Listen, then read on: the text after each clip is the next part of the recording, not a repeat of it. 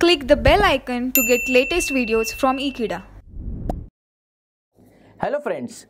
So after completing the concept of linear dependence and independence, let us start with a problem which is based on the same concept.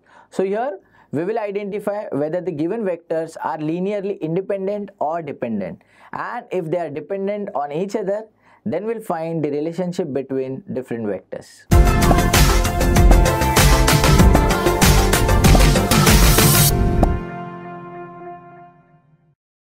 We have to determine the linear dependence and independence of the vectors. So three vectors are given. So among them we have to show, or we have to determine whether they are dependent or independent, and if they are dependent, then we have to find the relation between them. So guys, how to solve such type of problems? So whenever you get different vectors and you have to find the linear dependency and independency between the given vectors, then what we do is we first consider the matrix equation. So here in this case, what is the matrix equation? So guys, here the matrix equation is k1 x1 plus k2 x2 plus k3 x3 equal to 0. Now we have seen in the concept that x1, x2 and x3 are the vectors. So these are the three vectors. I'll call first one as x1, second one as x2 and third one as x3. And k1, k2, k3 are just constant. So after substituting the values of these three vectors here, we will get. Now guys, to understand the linear dependency and independency between these vectors, what we'll do is we'll form the different equations, or I would say we'll form the different linear equations, and from that linear equations we'll form the different matrix, and then we'll find the echelon form and we'll get the linear dependency and independency. So for that, to form the linear equations, what we'll do is we'll take first element of each vector and we'll equate it with the right hand side. So here the first element is 2, so we'll get 2k1. So we are going to multiply this first element with this constant. So 2k1 plus 1k2 plus 3k3 is equal to 0. So that will become our first equation. Now for second equation, we'll take the second element of the vector. So minus 1k1 plus 3k2 then minus 5k3 equal to 0. So similarly we'll form the four equations, since in this vector we have four different elements. So by doing that we'll get, so these are the four equations. Now from these four equations we'll convert these equations into the matrix form. So now to get the matrix form, we have learned in the 12th standard that it is given in the form of Ax equal to b.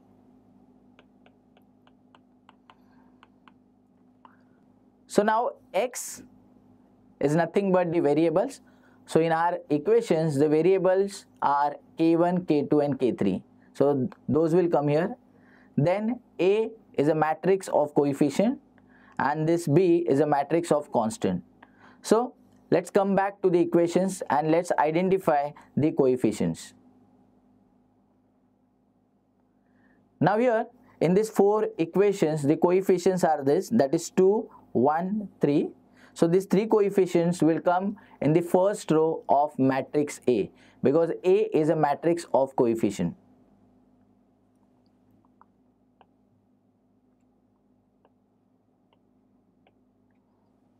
Now similarly, we have four equations. So the coefficients of these four equations will come as second row, third row and the fourth row. Now the second equation, this, here the coefficients are minus 1, 3 and minus 5.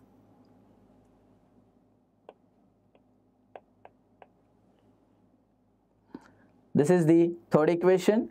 So the coefficients are 3, 4 and 2.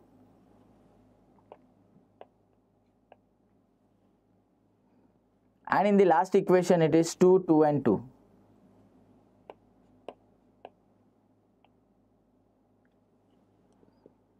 So here we got the matrix of coefficient. Now X, which is a matrix of variables. So we have three variables, that is k1, k2, k3.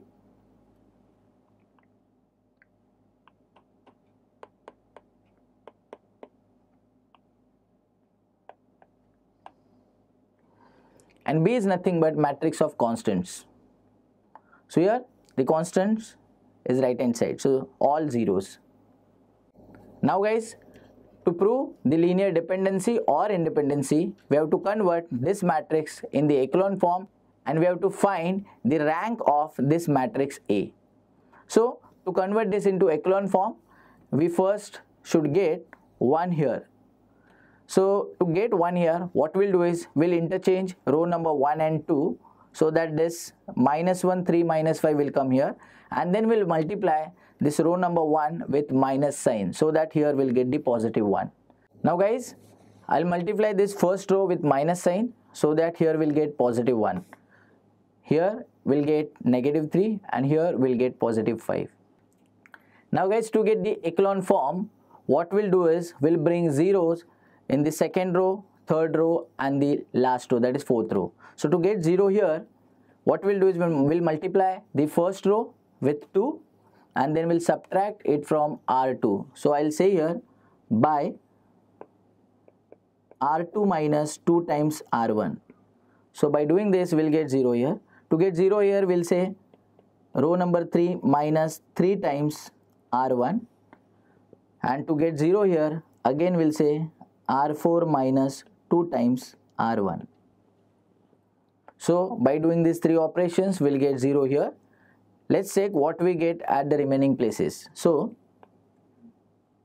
1, minus 3 and 5 as it is.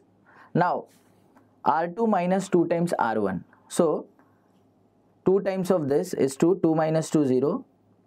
2 times of this is minus 6. If we subtract it from 1, 1 minus minus 6 is 7. Then 2 times of this is 10. So 3 minus 10 is minus 7. Then R3 minus 3 times R1. So 3 minus 3, 0. Then 3 times of R1, that is minus 9. So 4 minus minus 9 is 13. Then 3 times of this is 15. So 2 minus 15 is minus 13. Next, R4 minus 2 times R1. So this will become 0 here. 2 times of this is minus 6. So 2 minus minus 6 is 8. Then 2 times of this is 10. So 2 minus 10 is minus 8. So guys, you can observe here that in the second row, third row and the last row, we have the same elements. And what we'll do is, we will divide this row number 2 with 7, row number 3 with 13 and the row number 4 with 8, so that we'll get 1 everywhere. So guys, by dividing with 7, 13 and 8, we got these elements. Now you can observe that the row number 2, 3 and 4 are exactly similar. So if I subtract this row number 2 from row number 3, then we'll get 0 here. Similarly, if I do with R2 and R4, we'll get 0 in the row number 4. It means we can easily make row number 3 and 4 as all zeros. So guys, we got row number 3 and 4 as 0. Now, we cannot make more rows as 0, and that is why here we have to conclude that the rank of this given matrix is 2, because here we have 2 non-zero rows. So rank is equal to 2. Now, in the case of matrix equation, if the rank of the equation is 2, then we say that it has 2 linearly independent vectors. So even though we have not solved this vector, still we can confidently say that it has 2 linearly independent vectors, since the rank of this matrix is 2. And the remaining vectors can be represented in the form of this independent vectors. So here we have 3 vectors in the question. So 2 vectors will be linearly independent, and the third vector can be represented in the form of these 2 linearly independent vectors. Now let's see how to do that. So for that, I'll convert this matrix form into the matrix equation. So we'll get 1 into K1, that is K1 minus 3 K2 plus 5 K3 equal to 0. Then this will be K2 minus K3 equal to 0. So we got 2 equations. Now to get that third vector in the form of these 2 linearly independent vectors, we'll put K3 as T in this equation. So we'll get K2 as T. So K2 is T, K3 is t. Now let's find out the K1. So if we substitute these two values over here, we'll get minus 3t plus 5t. So which is nothing but 2t. So we'll get K1 plus 2t. If I shift this 2t on the right hand side, we'll get K1 as minus 2t. So now guys, we'll substitute these three values in the original matrix equation. So you can see that this is a matrix equation which we have considered initially. So in this equation, we'll substitute the values of K1, K2 and K3. So here we are getting this equation. Now we can take t common, and if we'll shift it to the right hand side, that will become 0 upon t, which is nothing but 0, and we will get x1 plus x2 minus 2 x3 equal to 0. And as we have seen that the values of K1, K2 and K3 are not 0, therefore we can say that these given vectors are linearly dependent, and we can derive the relationship between these three vectors. So if you want to find out the value of x1, we will say it is 2 times x3 minus x2. So here this is the relationship between the vectors, since the given vectors are linearly dependent. So guys, here we got all values of K1, K2, K3 as non-zero. That is why we are saying the given vectors are linearly dependent.